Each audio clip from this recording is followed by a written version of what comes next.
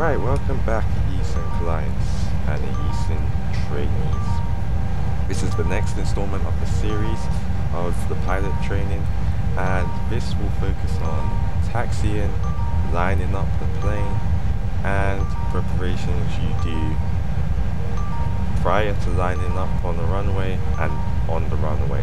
It depends on the airline, whether I'd advise that the airline, whoever's in charge of these pilots, will make basically instructionals or checklists for the pilots to do. So I'm assuming you have done everything in the previous segment, so now with the engines on, you would have conferred with your co-pilot and everything would have been good. It's time to move the plane. Now if you have the park brakes on, which you would if you had been tugged out, you can turn those off, okay? Now due to sleeping parts, we don't know when this will be fixed.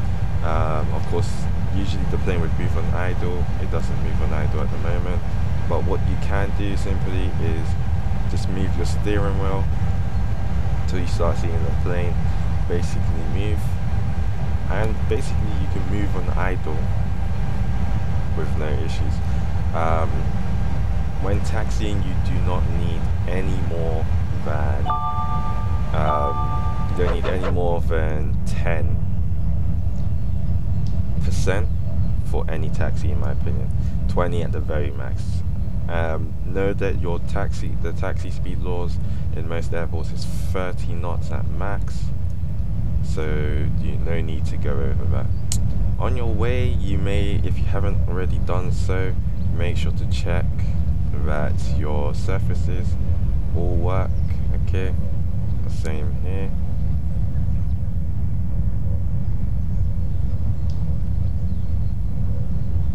Alright, now of course you should have been paying attention. You would have done this actually really after the engines had been turned on, just not actually when you're moving, but if you haven't, it's the best time to do it then. Okay, we'll just do the rudder. Great. Okay, now we're gonna keep heading. Okay, you can see I've barely put the throttle up, so I've just not needed to. I'm gonna put a bit of power as we're coming into this turn. Light turn, no need to go full max on the Tyler, as she'll start skidding. Okay, there you go, and it's just a nice clean turn.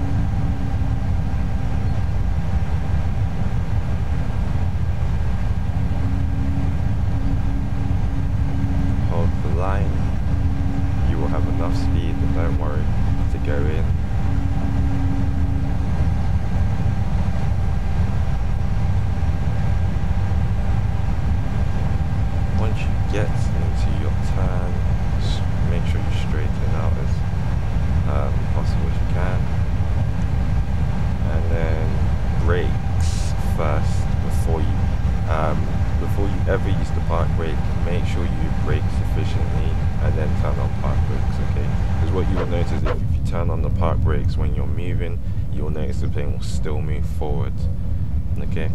Now at this point, you want to make sure that you're set up, if you haven't already, for takeoff. 0, which is in your controls list, okay?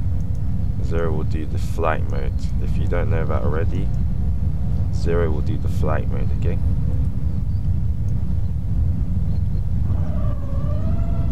And we're in takeoff mode here. If you haven't already set up your Fourier, I advise you do that now. Set your flex mode, 88% for me. Me is what I like. Press go, make sure it's confirmed green. 45% I like here. Confirmed green there. I can set the speed I want to maintain when it's safe to do so there as well. Once I take off, and I will press this button after I'm in the air safely. Also make sure that you're aware of what mode you're in. So at the moment, of course, I'm in keyboard mode. and make sure if you are in mouse mode and you're going to be using that you're not in free cam mode like I am now. If come the future updates when we have weight, make sure you have set your trim for takeoff, because we don't have that at the moment. The trim will be 0. Okay, with everything clear there, it's time for takeoff. Get yourself in the right camera mode you feel comfortable with. I personally do like the cockpit mode. Okay, and the first mode for me is to press warm.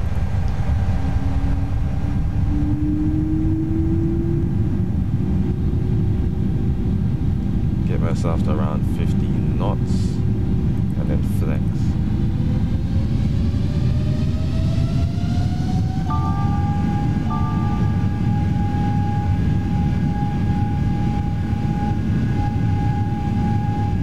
Just try and maintain as possible the center. Wait for your V1 cooldown. V1. And there we go.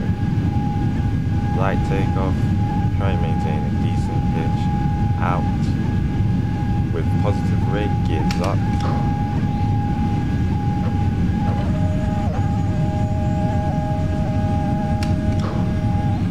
When it is safe to do so, go into your request modes so that you can safely turn on the forward. You'll notice the engine will spool up, so try and maintain that speed you set, or may spool down if you have a lower speed. And that is the takeoff system. Now, you must check my video after this, which is what to do when the bank protections come on. If any protection comes on, basically make sure, for example, I will show you an example now. I'm going to bank very, very high and the protection is going to come on, okay? Bank protection. You see I have no control. Now if you go into your log, request mode is on, press the middle mouse button and you'll receive controls of your plane again, okay? And the controls of that. It's advised, but of course if you do get stuck in the request mode, okay, to switch to keyboard modes after you turn red trim off, okay? So for example, let's get back into that.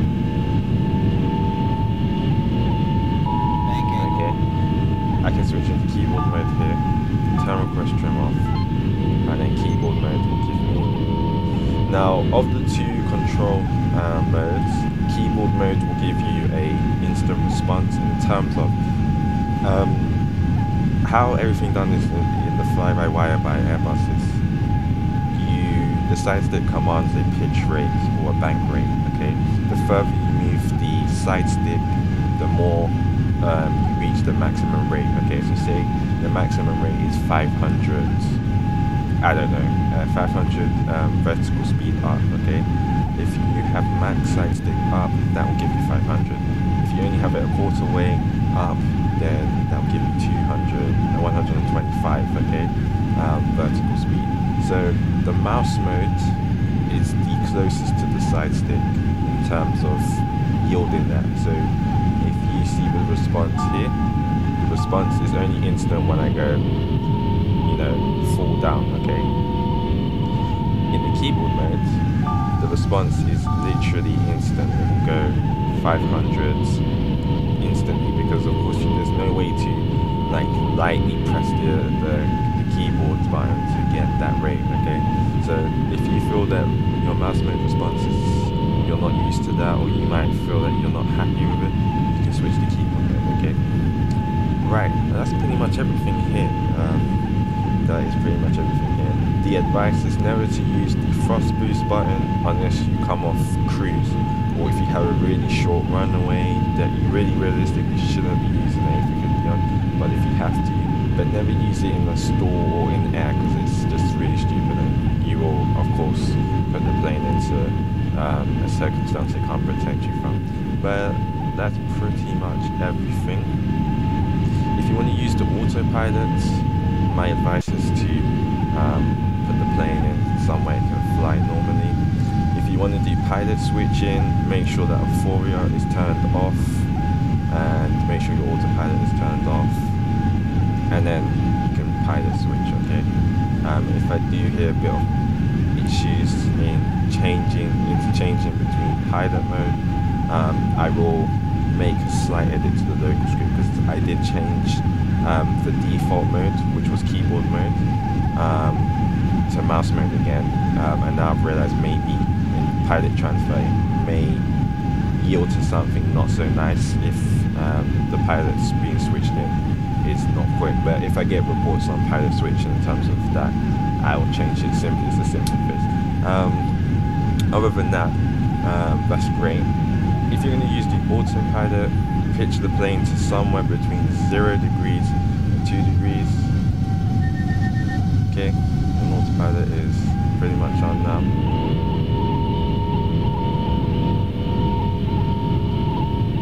And then when you're ready, let's say we're 3,000, so we need that plane to pitch down. The plane will pass 3,000 to go and maintain, because it's setting itself up, and then it will reach 3,000 again. Okay, so for the first time of using the autopilot, the first time you switch it on, it will miss what you set first, because it has to set itself, and then after that it will always respond to whatever speed you set it, or whatever altitude you set it to. Okay, so that's pretty much this video. Thank you for watching, and best of luck.